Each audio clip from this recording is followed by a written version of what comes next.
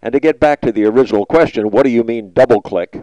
In XP, double click is covered in mouse overview, which you find by going to help and clicking on index and typing in the index mouse overview.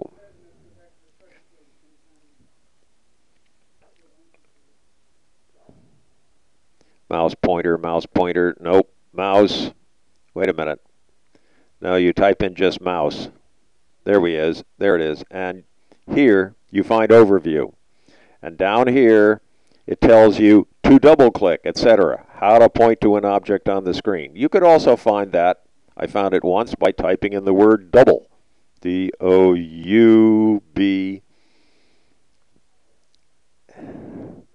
Double clicking right here. You click display, and it says adjust the double click speed for your computer, etc., etc., etc. You wander around and it gives you various places that you eventually find a description of what double clicking means. Learn to use your index in the help window. It is a wealth of information. The next subject is, are you sure? The next question is, are you sure I won't break it? There's a lot of paranoia in beginners of using computers. Sometimes it has to do with their significant other and what they're afraid is going to happen to them if they dump the significant other's work that was left on the screen. Well, it is possible to do that. Yes, it is possible to dump your significant other's work, but you really aren't going to break your computer. The answer is yes, I am sure you won't break it. When a computer is running a program and displaying something, like this document that I have displayed here, that document is being displayed in the random access memory, which is where the program that is running this window, Microsoft Word, that's where it's running. It's running in RAM. The basic program itself is not, even if I erase this or totally dump this window, or if my computer freezes while this is on the screen, if I go back and restart my computer, the program Microsoft Word has not been changed. It was on my hard drive. It just was opened and was running in RAM. And this document hasn't been changed unless I click File and Save, or unless I go up here and click the Save icon after I have changed something on this screen. So, no, you're not going to break your computer.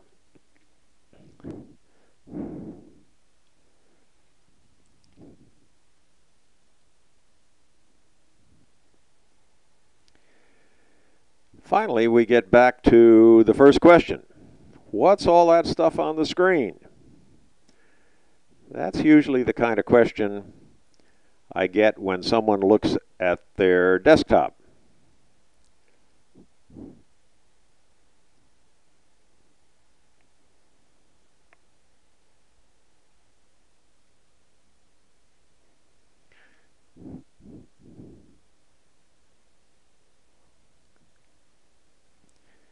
And they see all this stuff up here, and all this stuff down here, and all of this, and all of this, and all of this, and that. Well, they are all interesting things. These things up here can be any number of things. Most of them are probably shortcuts, like this one here. See the little arrow in the lower left-hand corner? That's a shortcut. Here's a shortcut to Verizon. There's a shortcut to Fidelity Active Trader Pro, et cetera, et cetera. There are lots of shortcuts on here, on my desktop. There also can be files and folders. Here is let's see. Here's a file. If I double click on that, it's called a new text document. And it's a text document. I never typed anything in. It's a text document from Notepad. Somehow it got saved, and there is where it was saved. It was saved on the desktop. Here's a new folder. Let's talk about how you can find out what these things are and how important they are. If you right-click on any one of them, let's go back to the Microsoft Office Word shortcut, and you right-click on that, one of the things that you get, it's always down at the bottom, is the opportunity to go to Properties, and that will show you the properties of this particular icon. It'll tell you what it is. It's a shortcut. The target is an application, and the target is Microsoft Office Small Business Edition 2000. And it'll tell you how to create and edit text and graphics and letters, etc. It tells you what this thing is. It's a shortcut to a particular application, and here's the application that it is a shortcut to. If I go to, let's see, this thing over here, that's a shortcut to something else. I'll right-click on that. The properties say that it is a shortcut to Good Keywords version 2.0.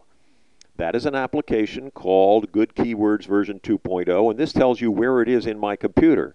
If I touch the right arrow and then the left arrow and go back to the beginning of this, it shows me where it is. It's in C, Program Files, Softnik Technologies, which is a folder in Program Files, and under that is Good Keywords version 2, and there is the actual where the actual program is. And if you went into that particular place in your computer and double-clicked on this, Good Keywords version 2 would start. It's an application. It's a program. Up to this new folder, we'll right-click on that. We'll left-click on Properties, and we'll see that it's a new folder. Size is 0 bytes, which means, once again, it's a new folder that somehow got up on my desktop and is totally, is not important. I can right-click on this and click Delete, and I will. Are you sure you want to remove the folder, new folder, and move all its contents to the recycle bin? I say yes, I can, because there's absolutely nothing in that. Now, if I'm not really sure, let's go double-click on that new folder. It shows you there's nothing in it. It's a folder that has no files in it and no other folders in it. It's empty. So once again, I can right-click on that, and I can delete it. And I'll click yes, and it is gone. It's gone to the recycle bin. I could get it back if I had to. Two other things up in this upper portion that you ought to know about. One is the recycle bin. It contains all the files and folders that you've deleted, unless you have deleted them also from the recycle bin. And if you double-click on that, eventually it will show you all the files and folders that have been deleted, and depending upon what heading you have clicked on to sort by that particular heading. You can sort by the name, and then it's all alphabetical here, or you can sort by the date deleted and sort it again. It goes in the other order. See, the date deleted, this is the earliest, March of 2005, which is when I got this computer, to today, 12/16/2005. The new folder that I just deleted. Ha! There it is. And this tells you where they are, and if you want to really get rid of that folder, you can click on that, right-click on it, and click Delete, and it will be gone, gone, gone. Really gone. So that's your recycle bin.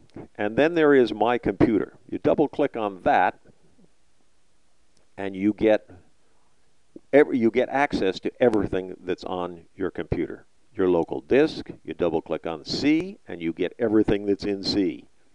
You go up one level and you're back at C. A lot of people use My Computer to find the files that are in their computer. I personally like Windows Explorer better, which is in Start, Programs, Accessories, and in Accessories it's over here in Windows Explorer. You click that and you get something that's a lot like My Computer, but it's called It's called whatever you're clicking on. Up here, if you click on desktop, it'll say desktop. And it'll show you everything that's on your desktop, one of which is My Documents. Let's go back to desktop for just a minute, and I'll show you. There, see? There's My Documents. That's one of the things that's on here. It'll also show you everything that was on desktop. Let's see. This is, yeah, here we are. In desktop, one of the things that is on there is that good keywords, shortcut, and all the other ones here that we looked at. Except right now, you won't find one called new folder, because that's now in the recycle bin. So knowing how to get around into Windows Explorer is something you should learn. I think I have another course on that somewhere, on just how to use Windows Explorer. So let's go to some other areas of this computer screen. I have this set so that when I put my cursor up here, this bottom thing disappears. But when I drop it down, it comes up. And on that bottom section of your computer, which you can actually move up to the side if you want, but most people see it at the bottom, there is the Start key. And from there, you can go to Help or Programs or the recent documents that you have recently had open, or your control panel, which controls all the settings on your computer, or Help, which we've had before. So that's your Start key. Then there's the Quick Launch part of the taskbar. These are places where you can put icons to programs you use a lot. I use Windows Explorer a lot, so I have an icon to Windows Explorer. And when I click Windows Explorer, that icon, Windows Explorer starts. So all I have to do, no matter what program I'm in, no matter what I'm doing, I just go down to the bottom and I can click any one of these programs that I want to start. I have Quicken on there, I have Internet Explorer, I have Windows Explorer, I have my Internet Service Provider, American Online, I have Lotus 123 for Windows, I have Lotus 123 for DOS, I have all the stuff, I have Microsoft Word, all the stuff that I use quite often. Next over is your taskbar. All of these programs are running on my computer right now. Quicken is running on my computer right now. I have a Lotus 123 for DOS program running on my computer right now.